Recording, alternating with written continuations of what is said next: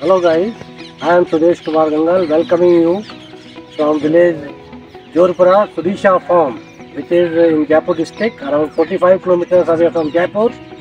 Now in the Rajasthan state of India, where scarcity of water is there, and on the one hand, and on the other hand, there is excessive water during the rainy season, and the water goes waste. So that to conserve that water, we have built a pond which is a capacity of around 20 lakh liters. This is full of very good water. The TDS of the water is around 300. Sometimes we find that this is also full, and it is spreading in an entire field, around 10,000 square meter of our field.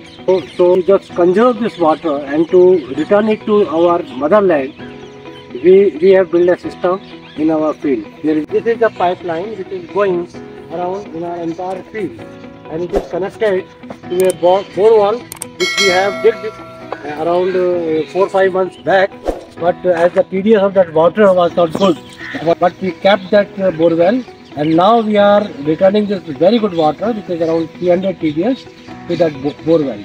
Now I will go to the bore well and will show how it is working. As I was explaining to you, that our pond, which was filled with more than 20 lakhs litre of water, is overflowing, and we are not allowing that water to go waste. It is going into our earth directly. This is a bore well which we have built around 3 months back, but the water was not usable. It was very salty, so we did not use that bore well. But now we are returning the excessive nice water, which is around TDS 300.